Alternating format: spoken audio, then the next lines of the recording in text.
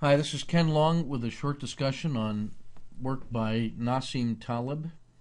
You may know of him from his books Fooled by Randomness and The Black Swan. He also wrote a nice paper for Edge known as or entitled The Fourth Quadrant Problems. And that's going to be the subject of my discussion tonight. The bottom line is that a fourth quadrant problem is a problem in this region where statistics not only don't work for you, but in which the statistics are downright dangerous because they lead you to make predictions and control systems that are unprepared for the kinds of system shocks that are waiting for you. He likes to use the example of a turkey, and you can see right here. If we take the vertical axis to be the turkey's health and his opinion about the quality of his own life, and then the horizontal axis is time. What happens is, right after the turkey is born, he has humans taking care of him, and each day they come and they feed him and they take care of him, they give him shots and take care of his health, and each day the turkey's quality of life and his opinion about the world around him improves. In fact, if he had a statistics department and a control measures department that are using any kinds of measures of effectiveness, it would certainly look like his life is an unqualified good, and at some point he'd be entitled to believe that the next day is going to look a lot like today, until a certain day in November, suddenly the turkey's life goes from fantastic to terrible. This is typical of a fourth quadrant problem, and that's the case where the turkey was not aware of the payoff tables that were awaiting him in this world. He made judgments based on the kinds of events and results that he'd already seen, and was not aware that there was a complex process underneath this data, which was not contained by the experiences that he'd seen so far. You can actually take a look at some of the stock charts of financial institutions over the last 3 years that look very much like this in terms of their quarterly and annual earnings. Just before they go bankrupt, everything looked rosy.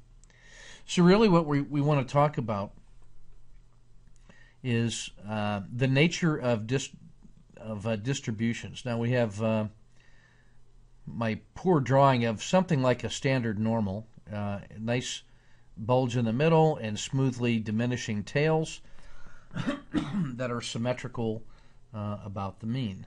So if we plotted the mean, it might look something like this, and we have a nice orderly baseline here, and the area to really pay attention to are out here on the curves. And typical of the standard normal is that the tails get thin pretty quickly. And as soon as you get out here past 1 and 2, and then 3 standard deviations, now suddenly the number of occurrences really go towards 0. And there are a lot of risk management strategies in the world of finance and in business that assume that we have normal distributions and that we have thin tails. But that's not the only kind of distribution found in nature. We could have something here that a crude approximation of this is called a Pearson's type 4 or type 3, a log normal distribution. And what we have on here is typical of other kinds of processes that are also found in nature. This one is typical of floodplains and certain financial data. And what we have is very constrained left side of the distribution, such as the height of water in a river. It pretty quickly goes to 0 and then stops. It can't get drier than 0. And yet, and then most of the time the river stays within its bank, so you have this bulge around the mean. But there comes some moment when the river exceeds its banks. And now suddenly, instead of having a diminishing tail, what we have is something that starts to look more like a power law distribution, and that is a distribution that does not get measurably thinner over time. And now we start seeing things out here after 3 standard deviations. This thing can go out to 10 standard deviations and still have a considerably fatter tail than is found in the standard normal. And that's where the danger lies. Now, in financial markets, it's not unusual to see a distribution like this in the red line. And that is more like a binomial distribution, but with a very fat tail. And now what happens is in this region out here past 3 standard deviations, this simple difference between these two kinds of different distributions is really crucial to understand. Because what we have is this difference in here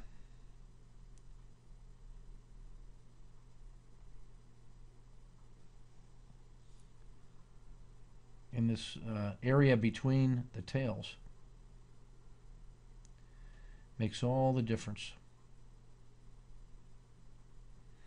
Now suddenly what we're seeing in the blue shaded areas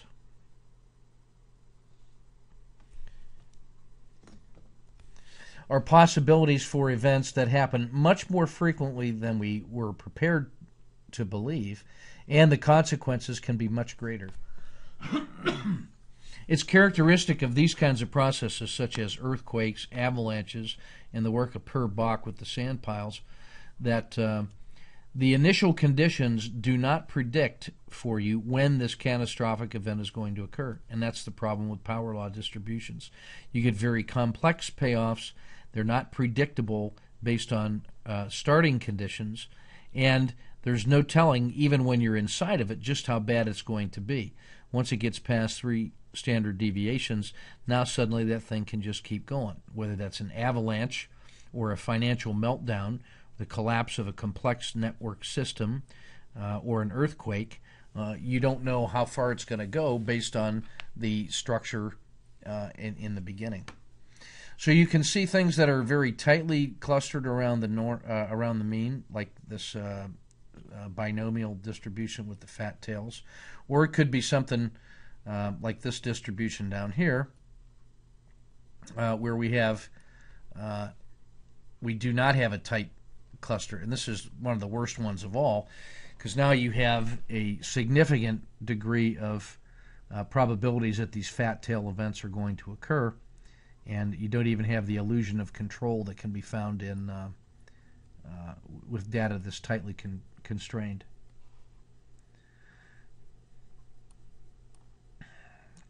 So how do you know when you're in the 4th quadrant? Well, let's take a look at what Taleb says about the 4th quadrant. Pardon me. He constructs the ubiquitous 2x2 matrix, and he says the quadrants across the top can have simple payoffs or complex payoffs. Now that's simpler than he describes. He actually describes things like simple payoffs, complex payoffs, and then very complex payoffs. So let's take a look at that dimension first. Simple payoffs can often be answered true or false, and they depend on things like raw probabilities, and you take a probability times the payoff, and that's what you get. And then this section here simply tells you the kinds of typical processes that can be found with simple payoffs. The complex payoffs, where we're trying to calculate things like how much, also can have linear payoffs, where you take a probability and times a payoff, and you get these kinds of complex and yet knowable or computable occurrences. And then we can do things like insurance, underwriting, and tracking climate change and so forth.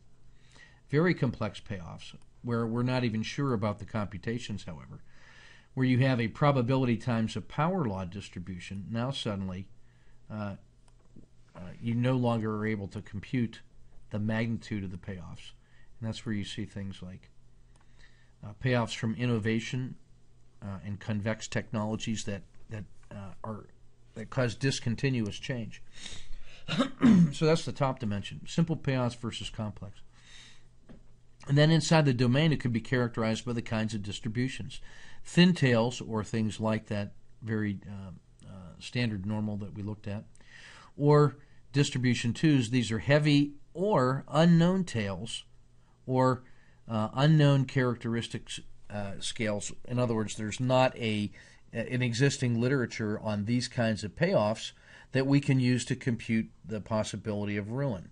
So when you take the combination of power law distributions, where fat tails, and very complex payoffs where the second and third order effects are not knowable or not known or can't even be estimated, you find yourself in an area where statistics not only are not useful, they are very dangerous, and you become very susceptible to black swan events, which is that very rare and yet catastrophic result.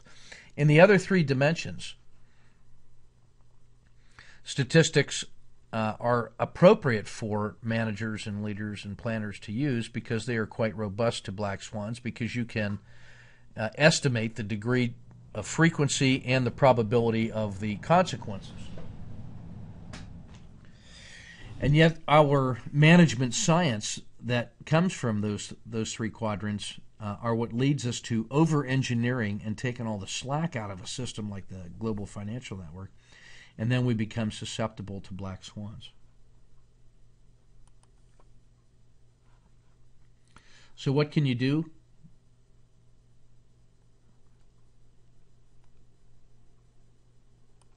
And how do you know when you're in a fourth quadrant? Well, you know you're in the fourth quadrant now when you're in an area characterized by power law distributions, things like complex systems or complex adaptive systems like dense networks and social networks, places where you have reinforcing feedback loops cause consequences to spiral out of control. They are not dampening feedback. They actually they add energy to each process. And that can be characterized by things like tightly coupled nodes in a dense network where there's no slack and feedback reinforces, and it's so complex that we can't compute either causality or the final resting state of the network. The network can be in a state of continuous flux. And so when you have changing networks and changing variables, and with nodes entering and leaving the network and relationships changing and the variables themselves changing, you can think of a network as having dynamic variation in the rule sets, and that leads you into the fourth quadrant as well. And so now we can think about, what do you do when you're in that fourth quadrant? You need to be designing systems that have resiliency, decoupling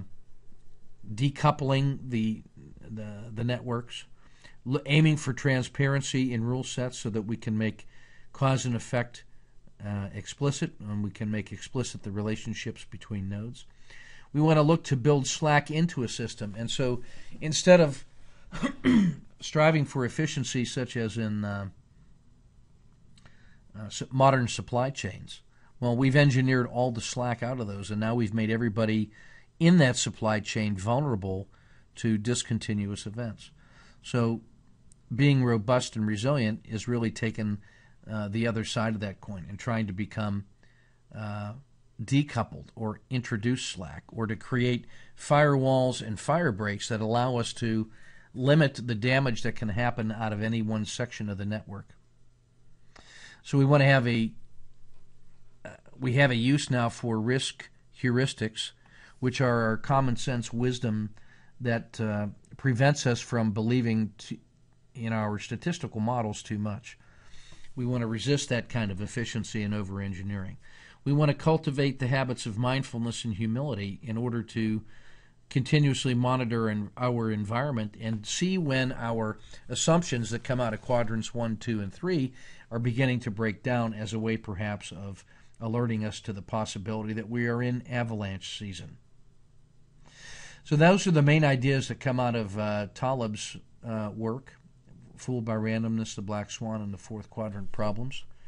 And that has a lot to say about Ramo's assessment of the world as a complex adaptive system that needs more heuristics and more decoupling and more resiliency. That's the intellectual tradition that his insights are built upon. So that's all from Ken on the Black Swan and the Fourth Quadrant. Thanks.